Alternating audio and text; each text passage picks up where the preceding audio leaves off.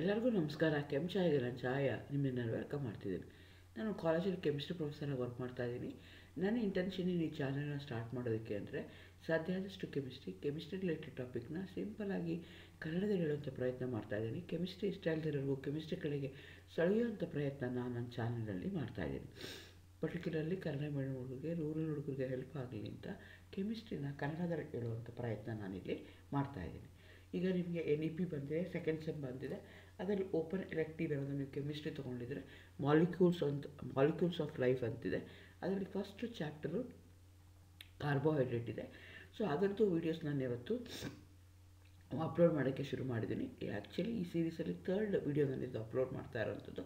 ಇದಕ್ಕಿಂತ ಮುಂಚೆ ಸಿಲೆಬಸ್ ಇರ್ಬೋದು, ಕ್ವಶನ್ ಪೇಪರ್ ಪ್ಯಾಟರ್ನ್ ಇರ್ಬೋದು, ರೆಫರೆನ್ಸ್ ಬುಕ್ ಇರ್ಬೋದು, ಅದರದ್ದು ಒಂದು ವೀಡಿಯೋ ಮಾಡಿದ್ದೀನಿ. ಕಾರ್ಬೋಹೈಡ್ರೇಟ್ ಡೆಫಿನೇಷನ್ಸ್ ಇರ್ಬೋದು ಅಥವಾ ಗ್ಲುಕೋಸ್ ಫ್ರಕ್ಟೋಸ್ ಬಗ್ಗೆ ಇನ್ಫಾರ್ಮೇಷನ್ ಇರುವಂಥದ್ದು ಎರಡನೇ ವೀಡಿಯೋ ಅಪ್ಲೋಡ್ ಮಾಡಿದ್ದೀನಿ. ಇವತ್ತು ನಾನು ಅಪ್ಲೋಡ್ ಮಾಡ್ತಾ ಇರುವಂಥದ್ದು open chain structures of glucose and fructose ಅಂತ, ಅಥವಾ ಎಪಿಮರ್ಸ್ ಅಥವಾ ಆನೋಮರ್ಸ್ ಅಂತ ಡಿಫ್ರೆಂಟ್ ಟರ್ಮ್ಸ್ನ ಯೂಸ್ ಮಾಡ್ತೀವಿ. ಅದ್ರ ಬಗ್ಗೆ ಇವತ್ತು ಹೇಳೋಣ ಅಂತ ಅಂದ್ಕೊಳ್ತಾ ಇದ್ದೀನಿ. Again welcome to Kenchaya. ನನ್ನ ಚಾನಲ್ನ ಸಬ್ಸ್ಕ್ರೈಬ್, ಶೇರ್ ಮಾಡಿ. ನಿಮಗೆ ಆಲ್ರೆಡಿ ಗೊತ್ತಿದೆ, ಗ್ಲೂಕೋಸು ಮತ್ತು ಫ್ರಕ್ಟೋಸ್ನ ನಾವು ಮಾನೋಸ್ಯಾಕರೈಡ್ಸ್ ಅಂತ ಕರಿತೀವಿ. Which do not further undergo hydrolysis. ಅಂಥದಕ್ಕೆ ಏನಂತ ಕರಿತೀವಿ ನಾವು ಮಾನೋಸ್ಯಾಕರೈಡ್ಸ್ ಅಂತೀವಿ. ಅವೆರಡಕ್ಕೆ both of them they going to have the general formula C6H12O6 ಇದೆ. ಕೆಮಿಕಲ್ ಫಾರ್ಮುಲಾ ಅಥವಾ ಮಾಲಿಕ್ಯುಲರ್ ಫಾರ್ಮುಲಾ C6H12O6 ಇದೆ. ಎರಡಕ್ಕೂ ಮಾಲಿಕ್ಯುಲರ್ ಫಾರ್ಮುಲಾ ಸೇಮ್ ಇದೆ. ಫಂಕ್ಷನಲ್ ಗ್ರೂಪ್ ಬೇರೆ ಬೇರೆ ಇದ್ದಾಗ ಅವಕ್ಕೆ ನಾವೇನಂತ ಕರಿತೀವಿ, ಫಂಕ್ಷನಲ್ ಐಸೋಮರ್ಸ್ ಅಂತ ಕರಿತೀವಿ. ಹಾಗಾಗಿ ಗ್ಲೂಕೋಸು ಮತ್ತು ಫ್ರಕ್ಟೋಸು ಫಂಕ್ಷನಲ್ ಐಸೋಮರ್ಸ್ ಅಂತ ಕರಿತೀವಿ. ಗ್ಲೂಕೋಸಲ್ಲಿ ಆಲ್ಡಿಹೈಡ್ ಗ್ರೂಪ್ ಇದೆ, ಫ್ರಕ್ಟೋಸಲ್ಲಿ ನಿಮಗೆ ಕೀಟೋನ್ ಗ್ರೂಪ್. ಸೊ ಓಪನ್ ಸ್ಟ್ರಕ್ಚರ್ಸ್ನ ತಗೊಂಡ್ರೆ ನಾನು ಮುಂಚೆನೇ ಹೇಳ್ದಂಗೆ C6H12O6 ಇದೆ. ಹಾಗಾಗಿ ನೀವು ಸ್ಟ್ರಕ್ಚರ್ನ ಬರೆದ್ರೆ, ಓಪನ್ ಚೈನ್ ಸ್ಟ್ರಕ್ಚರ್ನ ಬರೆದ್ರೆ ಅಂದರೆ ಸೈಕ್ಲಿಕ್ ಇಲ್ಲ, ರಿಂಗ್ ಇಲ್ಲದಿರುವಂಥದ್ದು. ಟರ್ಮಿನಲ್ ಎಂಡ್ಸ್ ಏನಾದರೂ if they going to join together form A ring, ಅಂಥದಕ್ಕೆ ಏನಂತ ನಾವು ರಿಂಗ್ ಸ್ಟ್ರಕ್ಚರ್ಸ್ ಅಂತ ಕರಿತೀವಿ. ಇಲ್ಲ ಆದರೆ ಅದಕ್ಕೆ ನಾವೇನಂತ ಕರಿತೀವಿ, ಓಪನ್ ಸ್ಟ್ರಕ್ಚರ್ಸ್ ಅಂತ ಕರಿತೀವಿ. ಈಗ ಗ್ಲೂಕೋಸ್ನ ತೊಗೊಂಡ್ರೆ ನಾನು ಮುಂಚೆನೇ ಹೇಳ್ದಂಗೆ ಗ್ಲೂಕೋಸಲ್ಲಿ ಆಲ್ಡಿಹೈಡ್ ಫಂಕ್ಷನಲ್ ಗ್ರೂಪ್ ಇದೆ. ಹಾಗಾಗಿ ನಿಮಗೆ ಸ್ಟ್ರಕ್ಚರ್ ಏನು ಮಾಡಬೇಕು, ಓಪನ್ ಚೈನ್ ಅಂದರೆ ಸ್ಟ್ರೈಟ್ ಚೈನ್ ತೊಗೊಂಡ್ರೆ 6 ಕಾರ್ಬನ್ ಆಟಮ್ ಇದೆ. 6 ಕಾರ್ಬನ್ ಆಟಮ್ನ ಒಂದು ರೋನಲ್ಲಿ ಬರಿತೀವಿ. ಮೊದಲನೇ ಕಾರ್ಬನ್ ಆಟಮ್ಗೆ CHO ಅಟ್ಯಾಚ್ ಮಾಡ್ತೀವಿ. 6ನೇ ಕಾರ್ಬನ್ ಆಟಮ್ಗೆ CH2OH ಅಟ್ಯಾಚ್ ಆಗಿದೆ.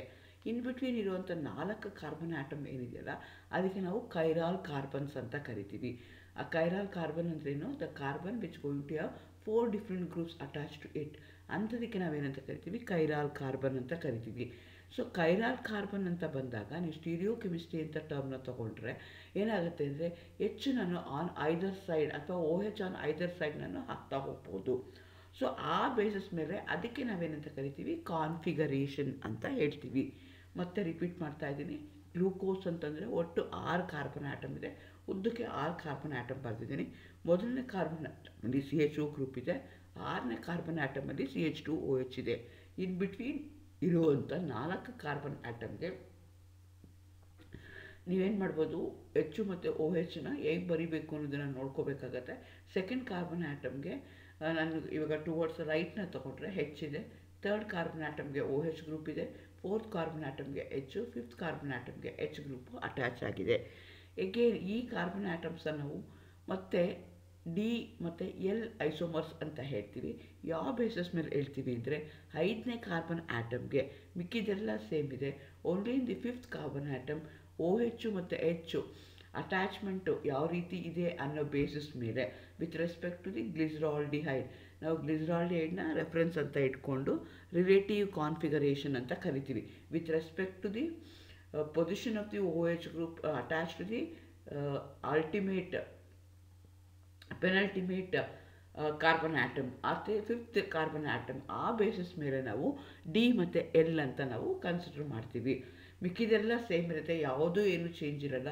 Only in the fifth carbon atom if there is A change in the configuration, if the OH group is towards the right, ಆವಾಗ ಅದನ್ನು ನಾವೇನಂತ ಕರಿತೀವಿ, D ಗ್ಲೂಕೋಸ್ ಅಂತ ಕರಿತೀವಿ. ಟುವರ್ಡ್ಸ್ ಲೆಫ್ಟ್ ಇದ್ದರೆ ಆವಾಗ ಅದನ್ನು ನಾವು L ಗ್ಲೂಕೋಸ್ ಅಂತ ಕರಿತೀವಿ. ಸೊ ಓಪನ್ ಸ್ಟ್ರಕ್ಚರ್ಸ್ನ ಬರೆದಾಗ ನಾವೇನು ಮಾಡಬೇಕಾಗತ್ತೆ, ಎರಡೂ ಸ್ಟ್ರಕ್ಚರ್ನ ನೆನ್ಪಿಟ್ಕೋಬೇಕಾಗತ್ತೆ. D ಕೇಳ್ತಾ ಇದ್ದಾರಾ, L ಕೇಳ್ತಾ ಇದ್ದಾರಾ ಅಂತ ನೋಡಬೇಕು. ಆದರೆ ಜನರಲಿ ಇನ್ನು ಎಲ್ಲ ಟೆಕ್ಸ್ಟ್ ಬುಕ್ಕಲ್ಲೂ ನಿಮಗೆ ಡಿ ಐಸೋಮರ್ನ ಕೊಟ್ಟಿರ್ತಾರೆ. ಯಾಕೆ ಅಂದರೆ naturally ಅಕ್ಕರಿಂಗ್ and it can be easily digestible in our body.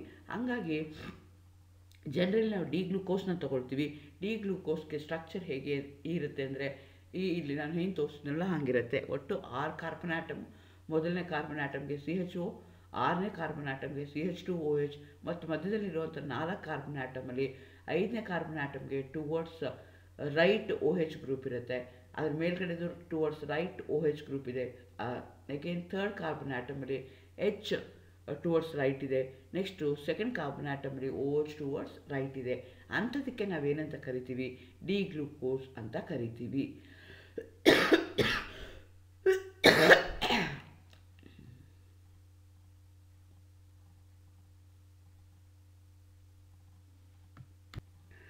ಅದೇ ರೀತಿ ಫ್ರಕ್ಟೋಸ್ನ ತೊಗೊಂಡ್ರೆ ಫ್ರಕ್ಟೋಸ್ಗೂ ಏನಾಗುತ್ತೆ ನಿಮಗೆ ಎಕ್ಸಾಕ್ಟ್ಲಿ ಅದೇ ಥರ ಇರುತ್ತೆ. ಆದರೆ ನಾನು ಹೇಳ್ದಂಗೆ ಫಂಕ್ಷನಲ್ ಗ್ರೂಪು ನಿಮಗೆ ಕೀಟೋನ್ ಇದೆ ಅಂತ ಹೇಳ್ತಾ ಇದ್ದೀವಿ.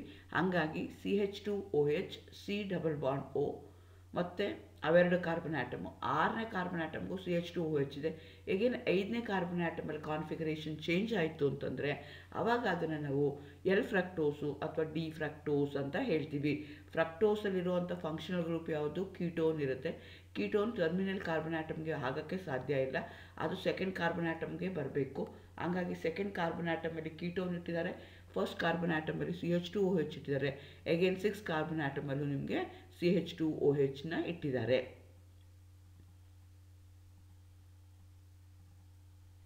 ಹಂಗಾಗಿ with respect to the 5th ಗ್ರೂಪಲ್ಲಿರುವಂಥ OH ಮೇಲೆ ನಾವು ಹೇಳೋದಾದರೆ OH ಗ್ರೂಪ್ ಏನಾದರೂ ಟುವರ್ಡ್ಸ್ ರೈಟ್ ಇತ್ತು ಅಂದರೆ ಡಿ ಫ್ರಕ್ಟೋಸ್ ಅಂತೀವಿ, ಟುವರ್ಡ್ಸ್ ಲೆಫ್ಟ್ ಇತ್ತು ಅಂತಂದರೆ ಆವಾಗ ಅದನ್ನು ನಾನು ಎಲ್ ಫ್ರಕ್ಟೋಸ್ ಅಂತ ಹೇಳ್ತೀನಿ.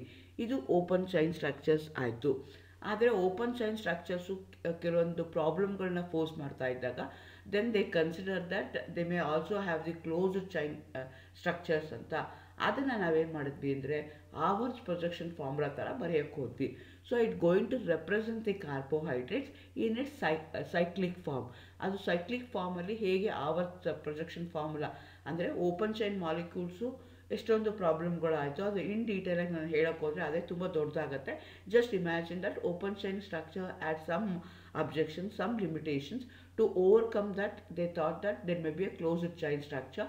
ಆ ಕ್ಲೋಸ್ಡ್ ಚೈನ್ ಸ್ಟ್ರಕ್ಚರ್ನ ಅವ್ರು ಬರೆದ್ರಲ್ಲ, ರೆಪ್ರೆಸೆಂಟ್ ಮಾಡಿದ್ರಲ್ಲ, that was given by ಆವರ್ತ್.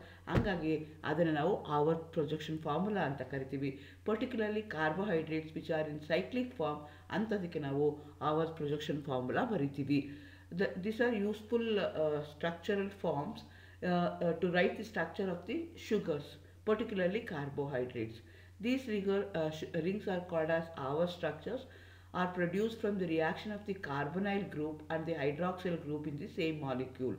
So ಇದು ಹೇಗಾಯಿತು ಅಂದರೆ ಓಪನ್ ಚೈನ್ ಮಾಲಿಕ್ಯೂಲ್ನ ತೊಗೊಂಡ್ರೆ ಫಸ್ಟ್ ಗ್ರೂಪಲ್ಲಿರುವಂಥ ಆಲ್ಡಿಹೈಡು ಅಥವಾ 2nd ಗ್ರೂಪಲ್ಲಿರುವಂಥ ಕೀಟೋನು will going to make A bond with a OH group which is present in the 5th group, hemiacetal ಅಂತ ಹೇಳ್ತೀವಿ. ಆಲ್ಡಿಹೈಡು ಮತ್ತು OH ಗ್ರೂಪು ಆಲ್ಕೋಹಾಲಿಕ್ ಗ್ರೂಪು ಅವೆರಡು combine ಆದಾಗ ನಿಮಗೆ ಎಮಿಅಸಿಟಾಲ್ ಫಾರ್ಮೇಷನ್ ಆಗುತ್ತೆ. So they going to form A bond between the CHO group and OH group through oxygen. ಅಂಥದಕ್ಕೆ ನಾವೇನಂತ ಕರಿತೀವಿ? ಗ್ಲೈಕೋಸೈಡಿಕ್ linkage ಅಂತ ಕರಿತೀವಿ. It was given by the Neumann Haworth. ಹಂಗೆ ಮಾಡ್ತಾ ಹೋಗ್ತೀವಿ. ಸೊ ಹಾವರ್ ಸ್ಟ್ರಕ್ಚರ್ ಹೇಗಿರುತ್ತೆ ಅಂದರೆ ನಾನು ಮುಂಚೆನೇ ಹೇಳ್ದಂಗೆ there will be inter conversion. Open chain ಇರುತ್ತೆ, ಕ್ಲೋಸ್ಡ್ ಚೈನ್ ಇರುತ್ತೆ. There will be equilibrium between the open chain and A closed chain. Again ಆ open ಚೈನಲ್ಲಿ depending upon the position of the H and OH group, closed ಚೈನಲ್ಲಿ ನಾವು ಅದನ್ನು ಮತ್ತೆ alpha ಮತ್ತು beta ಅಂತ consider ಮಾಡ್ತೀವಿ. ನೋಡ್ಕೊಳ್ಳಿ ಹೇಗಾಗತ್ತೆ ಅಂತ. ನಾನು ಮುಂಚೆನೇ ಹೇಳ್ದಂಗೆ ಫಸ್ಟ್ ಕಾರ್ಬನ್ ಆಟಮಲ್ಲಿರೋ CHO ಮತ್ತು 5th ಕಾರ್ಬನ್ ಆಟಮಲ್ಲಿರುವಂಥ OH ಅವೆರಡರ ಮಧ್ಯದಲ್ಲಿ ಏನಾಗುತ್ತೆ ಅಂದರೆ ಬಾಂಡ್ ಫಾರ್ಮೇಷನ್ ಆಗುತ್ತೆ through oxygen. ಅಂಥದಕ್ಕೆ through oxygen bond formation ಆದರೆ ಗ್ಲೈಕೋಸೈಡಿಕ್ ಲಿಂಕೇಜ್ ಅಂತ ಕರೀತಾರೆ. ಈ ಕಾಂಪೌಂಡ್ಸ್ಗೆ ನಾವು ಹೆಮಿಅಸಿಟಾಲ್ಸ್ ಅಂತ ಹೇಳ್ತೀವಿ. ಸೊ ಮಧ್ಯದಲ್ಲಿರೋಂಥದ್ದು ನೋಡ್ಕೊಳ್ಳಿದ್ದು ಓಪನ್ ಚೈನ್ ಸ್ಟ್ರಕ್ಚರ್ ಇದೆ. ಆ ಓಪನ್ ಚೈನ್ ಸ್ಟ್ರಕ್ಚರ್ ಏನಾಗುತ್ತೆ ಅಂದರೆ 5th ಕಾರ್ಬನ್ ಆಟಮು ಮತ್ತು 1st ಕಾರ್ಬನ್ ಆಟಮ್ ಮಧ್ಯದಲ್ಲಿ ಏನಾಗುತ್ತೆ ಅಂದರೆ ಬಾಂಡ್ ಫಾರ್ಮೇಷನ್ ಆಗುತ್ತೆ, ಸೈಕ್ಲಿಕ್ ಬಾಂಡ್ ಫಾರ್ಮೇಷನ್ ಆಗುತ್ತೆ. ಅದಕ್ಕೆ ನಾವೇನಂತ ಕರಿತೀವಿ? ಹೆಮಿಅಸಿಟಾಲ್ ಫಾರ್ಮೇಷನ್ ಅಥವಾ ಸೈಕ್ಲಿಕ್ ರಿಂಗ್ ಅಂತ ಕರಿತೀವಿ. ಎಗೇನ್ ಅಲ್ಲಿ ಏನಾಗುತ್ತೆ ಅಂದರೆ ಫಸ್ಟ್ ಕಾರ್ಬನ್ ಆಟಮಲ್ಲಿ ಹೆಚ್ಚು ಮತ್ತು ಓ ಎಚ್ ಏನಾಗ್ಬೋದು ಇಂಟರ್ಚೇಂಜ್ ಆಗ್ಬೋದು. ಮಿಕ್ಕದೆಲ್ಲ ಸೇಮ್ ಇರುತ್ತೆ, ಯಾವುದೂ ರೀತಿ ಚೇಂಜ್ ಆಗಲ್ಲ. ಆದರೆ ಫಸ್ಟ್ ಕಾರ್ಬನ್ ಆಟಮಲ್ಲಿ ಮಾತ್ರ ಹೆಚ್ಚು ಮತ್ತು ಓ ಎಚ್. ಈಗ ನಾವು ಏನು ಮಾಡ್ತೀವಿ, CH4 ತೊಗೊಂಡ್ವಿ, CH4 ಏನು ಮಾಡ್ತಾ ಇದೆ, ಅದರಲ್ಲಿರುವಂಥ C+O ಮತ್ತು ಫಿಫ್ತ್ ಗ್ರೂಪಲ್ಲಿರುವಂಥ OH ಗ್ರೂಪ್, ಅವೆರಡರ ಮಧ್ಯೆ ಏನಾಗ್ತಿದೆ, ಬಾಂಡ್ ಫಾರ್ಮೇಷನ್ ಆಗ್ತಿದೆ ಥ್ರೂ ಆಕ್ಸಿಜನ್. ಸೊ ಹಾಗಾಗಿ ಏನಾಯಿತು ಅಂದರೆ ಆ ಕಾರ್ಬನ್ ಆಟಮ್ಗೆ ಒಂದು ಕಡೆಗೆ OH ಅಟ್ಯಾಚ್ ಆಗುತ್ತೆ, ಇನ್ನೊಂದು ಕಡೆಗೆ H ಅಟ್ಯಾಚ್ ಆಗುತ್ತೆ. OH ಏನಾದರೂ ರೈಟ್ ಸೈಡ್ಗೆ ಅಟ್ಯಾಚ್ ಆದರೆ ಅವಾಗ ಅದನ್ನೇನಂತ ಕರಿತೀವಿ ನಾವು, ಆಲ್ಫಾ ಅಂತ ಕರಿತೀವಿ. ಇಲ್ಲಿ ನೋಡ್ಕೊಳ್ಳಿ, ಫಸ್ಟ್ ಕಾರ್ಬನ್ ಆಟಮಲ್ಲಿ ಆಗ್ತಾ ಇರುವಂಥ ಚೇಂಜ್ ಇದು. ಇಲ್ಲೇನಾಗ್ತಿದೆ, ಇಲ್ಲೂ ಫಸ್ಟ್ ಕಾರ್ಬನ್ ಆಟಮ್ಗೆ ಚೇಂಜ್ ಆಗ್ತಿದೆ. ಫಸ್ಟ್ ಕಾರ್ಬನ್ ಆಟಮಲ್ಲಿ OH ಏನಾದರೂ ರೈಟ್ ಸೈಡ್ಗಿದ್ರೆ ಆಲ್ಫಾ ಅಂತ ಕರಿತೀವಿ, ಲೆಫ್ಟ್ ಸೈಡ್ಗಿದ್ರೆ ಆವಾಗ ಅದನ್ನು ನಾವು ಬೀಟಾ ಅಂತ. ಈ ಥರ ಸೈಕ್ಲಿಕ್ ಸ್ಟ್ರಕ್ಚರ್ ಬರುತ್ತೆ. ಮತ್ತೆ ಹೇಳ್ತಾ ಇದ್ದೀನಿ, ಓಪನ್ ಚೈನ್ ಸ್ಟ್ರಕ್ಚರ್ ಇದೆ. Open chain structure ಅಂತಾಗ ನನಗೇನಾಗುತ್ತೆ, closed chain structure ಬರುತ್ತೆ. ಎಗೇನ್ ಫಸ್ಟ್ ಕಾರ್ಬನ್ ಆಟಮು ಮತ್ತು ಫಿಫ್ತ್ ಕಾರ್ಬನ್ ಆಟಮ್ ಮಧ್ಯದಲ್ಲಿ ಗ್ಲೈಕೋಸೈಡಿಕ್ ಲಿಂಕೇಜಸ್ಸು ಆಗ್ತಾ ಹೋಗುತ್ತೆ. ಸೊ ಈ ರೀತಿಯಾಗಿ ನೀವೇನು ಮಾಡ್ತೀರಾ, ಸೈಕ್ಲ್ ಬರೀತೀರಾ. ಎಗೇನ್ ನಾನು ಮುಂಚೆನೇ ಹೇಳ್ದಂಗೆ ಆನೋಮರ್ಸ್ ಅಂತ ನಾವು ವರ್ಡ್ನ ಯೂಸ್ ಮಾಡ್ತೀವಿ. ಆ ಆನೋಮರ್ಸ್ ಅನ್ನೋದು ಯಾವಾಗ ಬರುತ್ತೆ ಅಂದರೆ when there is A cyclic structure. Open chain structure ಇದ್ದಾಗ ನಾವು ಹೇಳೋದಿಲ್ಲ, ಸೈಕ್ಲಿಕ್ ಸ್ಟ್ರಕ್ಚರ್ ಇದ್ದಾಗ ಆವ ಸ್ಟ್ರಕ್ಚರ್ ಬರ್ದಾಗ ನಾವು ಆನೋಮರ್ಸ್ ಅಂತ ಕರಿತೀವಿ. ಇಲ್ಲೇನು ಅಂತಂದರೆ ಆನೋಮರ್ಸ್ ಎಂದ್ರೇನು, ದೇ ಆರ್ ಐಸೋಮರ್ಸ್. ಐಸೋಮರ್ಸ್ ಅಂದ್ರೇನು, they going to have same molecular formula but the difference, they going to have the different configuration. if there is a different configuration at carbon number 1, ಮಿಕ್ಕಿದೆಲ್ಲ exactly same ಇದೆ, ಯಾವುದೇ ರೀತಿಯಾದಂಥ difference ಇಲ್ಲ, ಬರೀ first carbon atom ಮಾತ್ರ. ಇಲ್ಲಿ ನಾವು carbon ಆಟಮ್ನ ಹೇಗೆ ಮಾಡ್ತೀವಿ ಅಂದರೆ, ನಾನು ಮುಂಚೆನೇ ತೋರಿಸ್ದಂಗೆ ಹಳೆದಲ್ಲಿ ಇದು 1ನೇ ಕಾರ್ಬನ್ ಆಟಮ್, 2ನೇ carbon atom, 3, 4, 5, CH2OH 6ನೇ carbon atom ಇದೆ.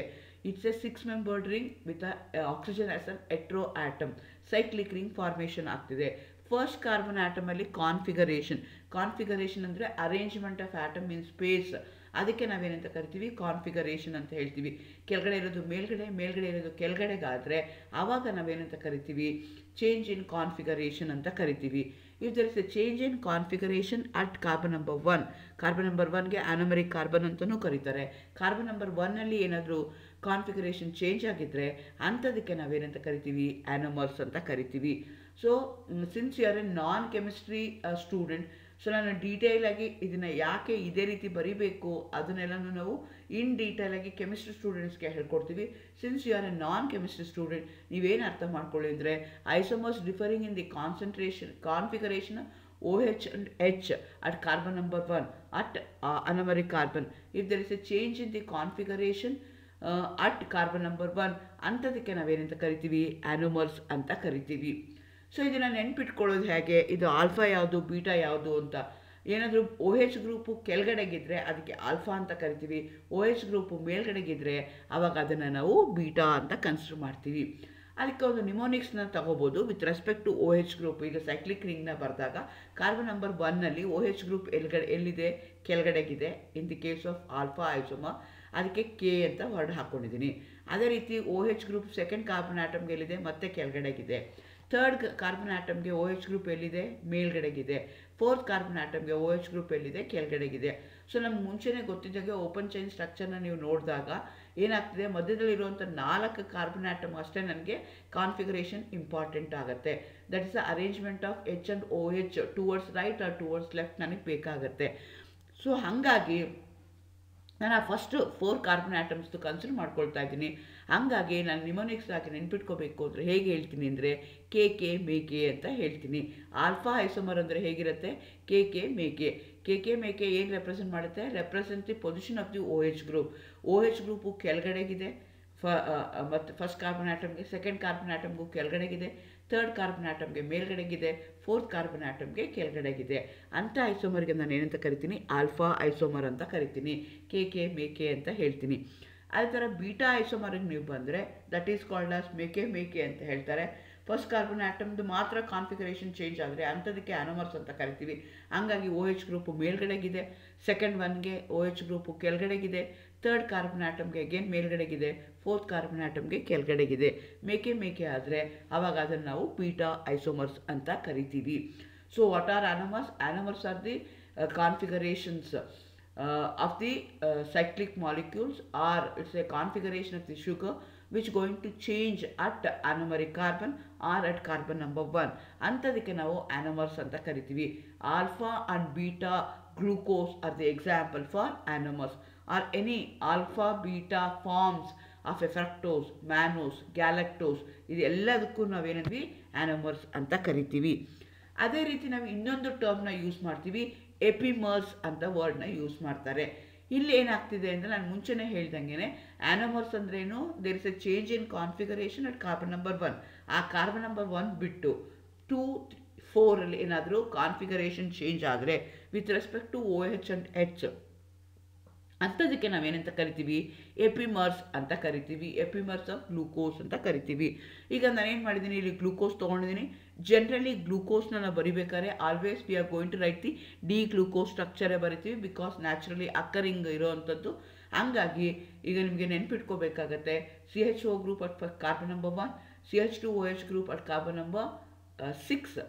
ಇನ್ ಬಿಟ್ವೀನ್ ಏನಾಗಿದೆ ಅಂದರೆ ಟುವರ್ಡ್ಸ್ ರೈಟ್ನ ತೊಗೊಂಡ್ರೆ HOH ಬರ್ತಾ ಇದೆ ನಿಮಗೆ. So 5th carbon ಆಟಮಲ್ಲಿ OH group towards right ಇರಬೇಕು. ಅದಕ್ಕೆ ನಾವೇನಂತ ಕರಿತೀವಿ, ಗ್ಲೂಕೋಸ್ ಅಂತ ಕರಿತೀವಿ. ಈಗ ನೆಕ್ಸ್ಟ್ ನಾನು ಏನು ಮಾಡ್ತಾ ಇದ್ದೀನಿ, ಗ್ಯಾಲಕ್ಟೋಸ್ನ ತೊಗೊಳ್ತಾ ಇದ್ದೀನಿ. ಗ್ಯಾಲಕ್ಟೋಸಲ್ಲಿ ಏನಾಗ್ತಾ ಇದೆ ಅಂತಂದರೆ ಎಕ್ಸಾಕ್ಟ್ಲಿ ಗ್ಲೂಕೋಸ್ ಹೇಗಿದೆಯೋ ಹಾಗೇ ಇದೆ, ಓನ್ಲಿ ಅಟ್ ಕಾರ್ಬನ್ ನಂಬರ್ 4. ನಾನಲ್ಲಿ ಗ್ರೀನ್ ಕಲರ್ ಬಾಕ್ಸ್ ಹಾಕಿ ತೋರಿಸಿದ್ದೀನಿ ನೋಡಿ. ಅಲ್ಲಿ only at the carbon number 4 ಅದೇನು ಆಗ್ತಿದೆ ಅಂತಂದರೆ ಕಾನ್ಫಿಗರೇಷನ್ ಚೇಂಜ್ ಆಗ್ತಿದೆ. Other than C1 ಆಗೋದಾದರೆ, configuration change ಆಗೋದಾದರೆ ಅಂಥದಕ್ಕೆ ನಾವು ಎಪಿಮರ್ಸ್ ಅಂತ ಹೇಳ್ತೀವಿ. ಗ್ಲೂಕೋಸು ಮತ್ತು ಗ್ಯಾಲಕ್ಟೋಸ್ನ ತೊಗೊಂಡ್ರೆ they are ಎಪಿಮರ್ಸ್ at carbon number 4 ಅಂತ ಕರಿತೀವಿ. ಗ್ಲೂಕೋಸ್ಗೂ ಮತ್ತು ಗ್ಯಾಲಕ್ಟೋಸ್ಗೂ ಡಿಫ್ರೆನ್ಸ್ ಏನು ಅಂದರೆ ಎಕ್ಸಾಕ್ಟ್ಲಿ ಸೇಮ್ ಇದೆ structure, only at carbon number 4ಅಲ್ಲಿ ಮಾತ್ರ ಕಾನ್ಫಿಗರೇಷನ್ ಚೇಂಜ್ ಆಗ್ತಾ ಇದೆ. Configuration is nothing but arrangement of atom in space. H ಮತ್ತು OH ನಾವು ಯಾವ ರೀತಿ ಅರೇಂಜ್ ಮಾಡಿದ್ದೀವಿ, towards right arrange ಮಾಡಿದ್ದೀವ, towards left arrange ಮಾಡಿದ್ದೀವ, ಅದು ಚೇಂಜ್ ಆಗ್ತಿದೆ with respect two carbon number 4. ಅಂಥದಕ್ಕೆ ನಾವೇನಂತ ಕರಿತೀವಿ, ಎಪಿಮರ್ಸ್ ಅಂತ ಕರಿತೀವಿ. ಗ್ಲೂಕೋಸು ಮತ್ತು galactose R the ಎಪಿಮರ್ಸ್ at carbon number 4 ಅಂತ ಹೇಳ್ತೀವಿ. ಅದೇ ರೀತಿ ಮ್ಯಾನೋಸ್ನ ನೋಡಿ, ಗ್ಲೂಕೋಸು ಮತ್ತು ಮ್ಯಾನೋಸ್ಗೂ ಡಿಫ್ರೆನ್ಸ್ ಏನು ಅಂದರೆ they are ಎಪಿಮರ್ಸ್ at carbon number 2. Exactly structure ಗ್ಲೂಕೋಸ್ಗೂ ಮತ್ತು ಮ್ಯಾನೋಸ್ಗೂ ಸೇಮ್ ಇದೆ, only at carbon number 2ನಲ್ಲಿ H ಇರೋ ಕಡೆಗೆ OH ಇದೆ, OH ಇರೋ ಕಡೆಗೆ H ಇದೆ. There is A change in the configuration at carbon number 2 with respect to glucose. ಆ ಮಾಲಿಕ್ಯೂಲ್ಗೆ ನಾವೇನಂತ ಕರಿತೀವಿ, ಮ್ಯಾನೋಸ್ ಅಂತ ಕರಿತೀವಿ. ಗ್ಲೂಕೋಸು ಮತ್ತು ಮ್ಯಾನೋಸ್ಗೆ ನಾವು ಎಪಿಮರ್ಸ್ ಅಂತ ಕರಿತೀವಿ, since they going to have the configuration change in configuration at carbon number 2. With respect to galactose, we are going to call them as the epimers. Glucose and galactose are epimers because there is a change in the configuration with respect to carbon number 4. Example ಕೇಳ್ತಾರೆ, what are epimers, what are anomers ಅಂತ ಕೇಳ್ತಾರೆ. anomers ಅಂದರೆ change in configuration of the sugar units at carbon number 1 ಅಂಥದಕ್ಕೆ ಏನಂತ ಕರಿತೀವಿ ನಾವು, anomers ಅಂತ ಕರಿತೀವಿ. Apart from carbon number 1, 2, 3, 4 ಯಾವುದೇ ಇದ್ದರೂ ಅವಾಗ ಅದಕ್ಕೆ ಏನಂತ ಕರಿತೀವಿ, ಎಪಿಮರ್ಸ್ ಅಂತ ಕರಿತೀವಿ. ಸೊ ಕೆಮಿಸ್ಟ್ರಿ ನಿಮಗೆ particularly you are A non chemistry student ಸ್ವಲ್ಪ ಕಷ್ಟ ಅನಿಸುತ್ತೆ. Life is like A chemistry, there is A lot of reaction. If you want A perfect solution then it is necessary to mix the right chemical in a right quantity, otherwise you will blame the future. ಅರ್ಥ ಮಾಡ್ಕೋಬೇಕಾಗತ್ತೆ ಕರೆಕ್ಟಾಗಿ. ನಮ್ಮ ಲೈಫಲ್ಲೂ ಹಾಗೆಯೇ ಏನು problem ಬಂದಿದೆ, ಅದಕ್ಕೆ ಏನು solution ಬೇಕು, ನಮಗೆ ಏನು ಸಿಲೆಬಸ್ ಕೊಟ್ಟಿದ್ದಾರೆ ಅದಕ್ಕೆ ನಾವು ಏನು ಓದಬೇಕು, ಆ ರೀತಿಯಾಗಿ ಓದಿದ್ರೆ ನಾವು ಯಾರನ್ನೂ ಬ್ಲೇಮ್ ಮಾಡಿದರೆ ಈಸಿಯಾಗಿ ಎಕ್ಸಾಮಲ್ಲಿ ಒಳ್ಳೆ ಮಾರ್ಕ್ಸ್ನ ತೊಗೋಬೋದು. All the best. Thank you.